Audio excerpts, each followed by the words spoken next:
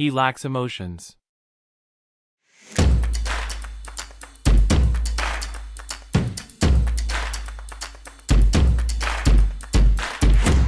Hi guys, hope you all are doing good. Your boy Al is here with Spice and Wolf episode 18 review, so let's go.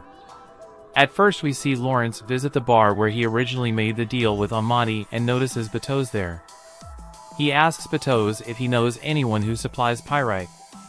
Bateau's is initially reluctant to help, but Lawrence explains that he needs assistance with Diana, knowing she has connections with alchemists who sell pyrite. Lawrence admits he wants the pyrite for profit but assures Bateau's that his reasons are fundamental. After Lawrence explains his situation, Bateau's understands and tells him the alchemists might have pyrite in stock. He suggests Lawrence visit Diana and share a specific phrase with her. This part shows that Lawrence sees everything from a merchant's perspective, which is making me wonder how he was raised, because a person can't have such a way of thinking under normal circumstances. We see Lawrence thank Bateau's for his help, and Bateau's asks him to repay the favor by sharing an old tale with him. Lawrence then travels to Diana's residence, where she welcomes him and mentions that another gentleman recently visited her. Lawrence requests pyrite from Diana, explaining that he needs it for his cargo and outlining his situation. Diana reveals that someone else has already asked to purchase pyrite from her on credit, but she's willing to sell it to Lawrence. She discloses how much the other buyer was willing to pay but, due to her policies, doesn't reveal their name. Diana agrees to negotiate with the other buyer and Lawrence suggests a meeting place for their deal.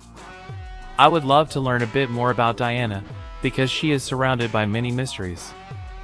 I mean, she is hiding from the church, she can control all the alchemists in the town, she seems to know everything ahead of time, and yet she acts like a normal lady who likes old tales.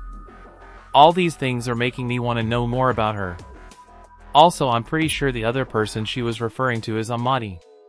Moving on, we see that before leaving, Lawrence asks Diana if there are tales where humans and pagan gods become couples.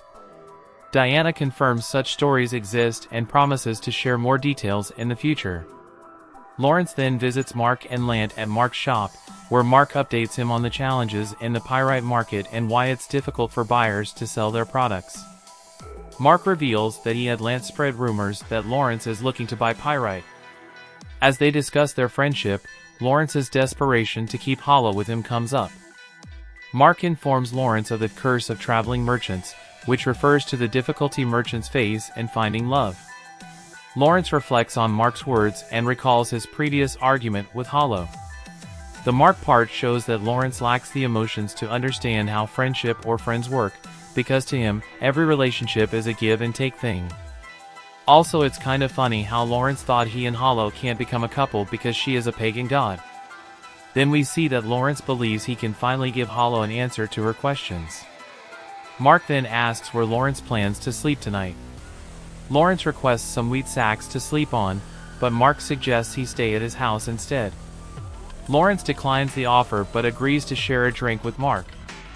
The next morning, Lawrence chats with Lant, who mentions that Marc hasn't shared many details about their plan. However, Lant promises to fulfill his role. Lawrence gives Lant money to buy bread and tells him he can keep the change, assuring him that he'll pay more once Lant completes his task. I hope Marc's words finally made Lawrence realize his true feelings for holo, and he will give her a proper answer, because it will be beyond pissing if he gives a dumb answer after the things that happened in this arc. At the end, we see Lawrence attend a pyrite gathering and selling event while Marc informs Lant about the goals of both Lawrence and Amadi. Lawrence then spots Amadi with holo. Amadi greets Lawrence, gives him Rimmer gold coins, and asks him to count them and hand over the contract for the 500 Trini silver coins. Lawrence complies, and Kumerson's bell rings. I don't know whether it's just me or if Amadi's arrogance is really becoming annoying with each episode. He is literally acting like a dumb kid due to his infatuation and arrogance. Also, in modern terms, Lawrence is basically betting his all on a stock exchange crash. Nevertheless, this episode showed how Lawrence struggles with understanding his emotions, and I loved it. Anyways, thanks for watching everyone. If you like my video, then check out some of my other videos. Also, don't forget to hit the like button and subscribe to my channel or leave a comment if you want to say something. You can also follow me on Twitter and Instagram or check out my Facebook page. Links are given in the description. Until then, see ya.